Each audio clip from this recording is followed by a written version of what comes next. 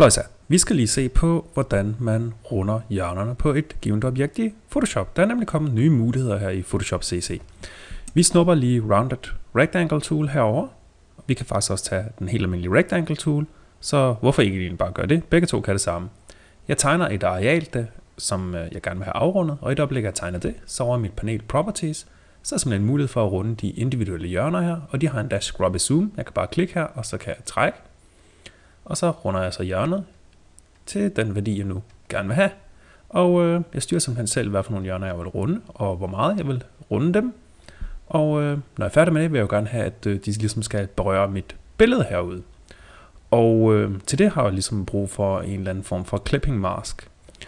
Så jeg har brug for, at det her det bliver til et selvstændigt lag. Der har jeg mulighed for, at jeg har 3 knapper heroppe. Jeg kan lave det som en selection, jeg kan lave det som en maske, eller jeg kan lave det som en shape.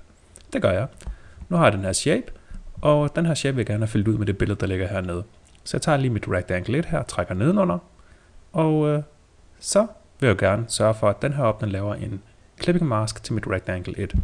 Det gør jeg op i layer-menuen, create clipping mask, klik, sådan. Jeg kunne også have gjort det ved at holde alt-tasten nede, og så klikke i overgangszonen mellem de 2 lag. Så kan jeg simpelthen automatisk tilføje en clipping mask ved at holde alt nede plus et klik. Det er den meget brugt genvej. Hvis jeg gerne vil redigere i mit rectangle, jamen så kan jeg jo bare klikke på det, og så have mulighed for helt dynamisk, og så ændre hjørnerne på det, jeg har lavet.